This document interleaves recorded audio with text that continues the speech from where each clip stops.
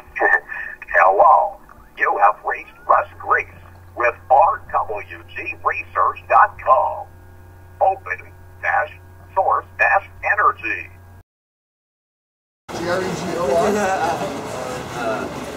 What's up, everybody? What's up, everybody? Where am I? Santa Ana, right? I'm in Santa Ana. Gregor and Chris and my artwork, my Caleb, research, articles. Jason's. Yeah. Okay. Cool. Jeremy. Thank you. I know your last name. P something or another. Joe Dubs. Joe Dubs. Brett. Brett Bill. Bill. And what's your name? Chris. Chris. Well, that's it. End of video. We're just all here hanging out, talking about stuff. Weird Jason's going to talk about something. What's this paper that people should go read? Well, Show me what it is. well, there's a few names for it. Searl versus CERN, and this is really important for people to take a look at to get context finally for what this guy has been talking about, and give it more context rather than something esoteric and woo-woo. Something with concrete science, something that has scientific articles, stuff that has proof, and the same experiments that we've already seen, but looking at it from a new angle. And the point that I'm trying to make is that CERN's model and the model of massless particles and space curvature is absolutely bogus, and I would rather talk about positive and negative mass rather than how this particle is massless more than that massless particle. That just makes absolutely no sense to me. So I'm making the leap to say that there's such thing as positive mass and negative mass, and that positive mass forms spheres, and that negative mass forms rings, and that there is different polarities of it. Is this your document? Yes, it You is. published this? Well, I just posted it. I didn't publish it. I mean, you put this together. Yeah, I put it together. You wrote it. Yeah. I'll put it in the description. Please. Yes. And, read it, look it there's over. There's a lot of stuff in here, and you know, if you look at it from face value, you're not going to get a lot out of it. Face value, you got paid for it? Yeah, no way. That's what Never. I thought. Never. That's what I thought. Let me say that again. Never. I never charge anything. I talk for free, live for free, try to deliver all this stuff for free. Be free. Very important to me. Absolutely. So there are, you know, Wikipedia, there's negative mass concepts. We have other scientific articles, if I could flip through these real quick. Science That Stumped Einstein, physics.org. We have cuprates are not enough, defying convention. Electrons are not the cause of charged grains. You know, superconductivity secrets.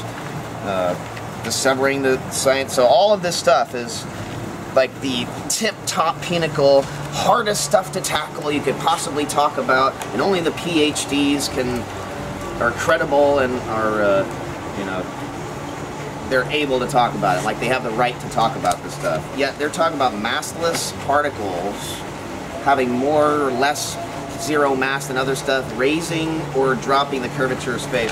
One thing I want to just real hilarious.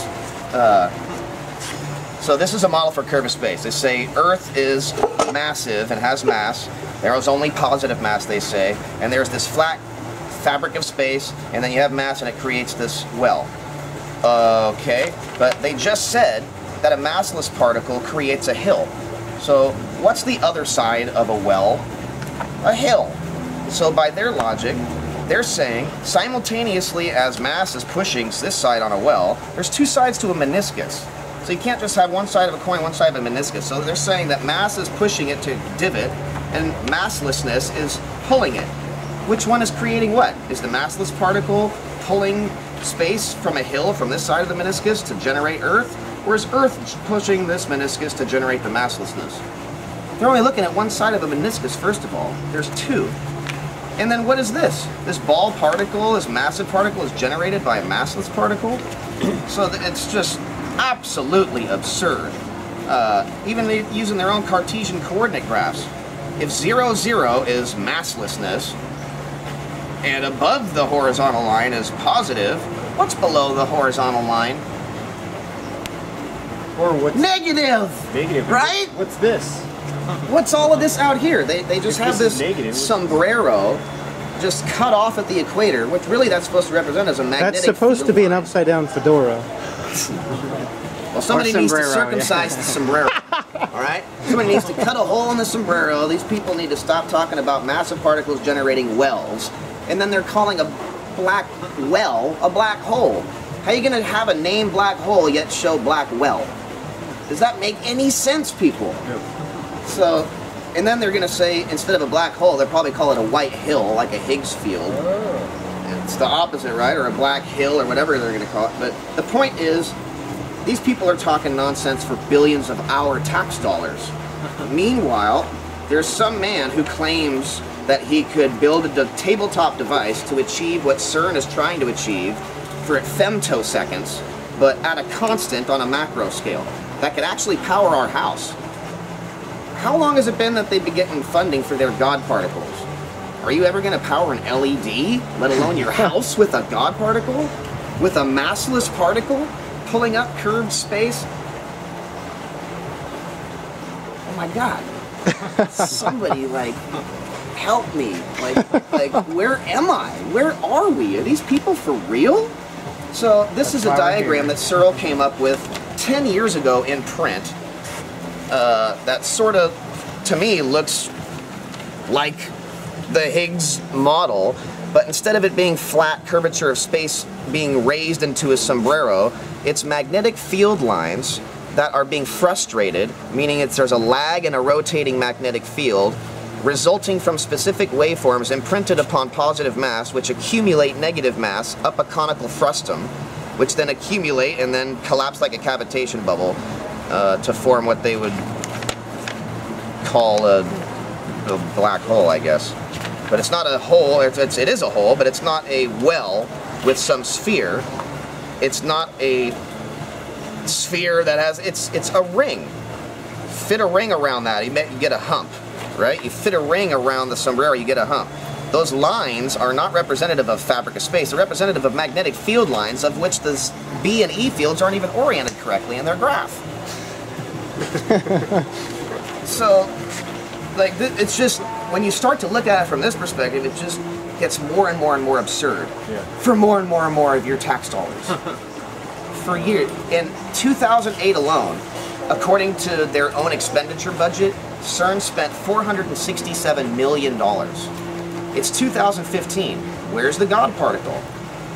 People are saying John Searl's talking nuts and has never been given $3 million to bring his claims to fruition that he says he already did this decades ago. And in order to do it again, needs $3 million to build this AC-DC magnetizer to imprint these specific waveforms with a team of less than a dozen personnel over the course of 18 months. Or you can never have massless Higgs bosons, God particles, to never power your house for billions of $3.5 billion since 2008. And they think that it's like a pathetic gambler who says they'd have the formula this year, I'm just going to get it right this year, just need one more loan. Right. Yeah. So, to me, talking about massless particles is crazier than talking about negative mass. We can actually give it a shape and a value equivalent. So, like, there's an energy equivalence principle, which Einstein thinks gravity and inertia is the same. No. The equivalence principle applies to this positive mass is here. You can't put your hand through it. But if there was a negative mass equivalent here, it would be in the form of a dense energy ring, at which point it would be like a magnet trying to repel a force field. You can't get your hand through it.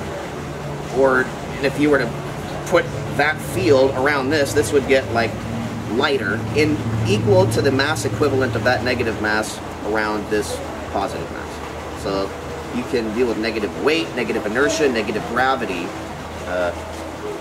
and it's not something anomalous. So electrons, what I'm saying, are negative mass. The current model is that electrons have positive mass with a negative charge, and that there's no such thing as negative mass. It's all positive, and once you get to zero, that's it. Yet they're saying that you can make a hill out of that fabric of space, So just by my simple mind, if positive mass makes a well, masslessness makes flat, how would more masslessness make a hill? Positive mass, well. Negative mass, hill. No mass, flat. How they're saying is masslessness is making a hill. It just, I'm sorry, like, nobody's convinced me otherwise, and I've thought about this my entire life, trying to ask the smartest people I know. I met Michio Kaku. He didn't seem to know anything about what he was talking about, just wanted to, well, yeah, that's all good. I've looked into that already, and there's nothing to really see here. Here, buy my new book. I was at the Exploratorium in like 2008 when he was doing his book release on the physics of the impossible. I was there while he was releasing all that. I was the first person in line, and I grilled him for 15 minutes. While I was, hey, have you heard about John Searl? Have you heard about this? Have you heard about Stan? Have you heard? I went through so many names. He was like, I looked into all of it, and there's nothing to see by my book. It's all explained here. Fraud. So I have a picture with him, and in the picture I photoshopped "I'm with stupid" with an arrow next to him. This guy, I'll post a link to that too. Michio Kaku, see me later after class. Yeah. Seriously. I'm out of battery. I'm just the village idiot here. I'm just talking that these guys claim to be the experts. Who sounds more reasonable, Occam's razor or CERN? So, I'm out of battery. I got to change it. Okay. Hey. Congratulations. Thanks. Ah!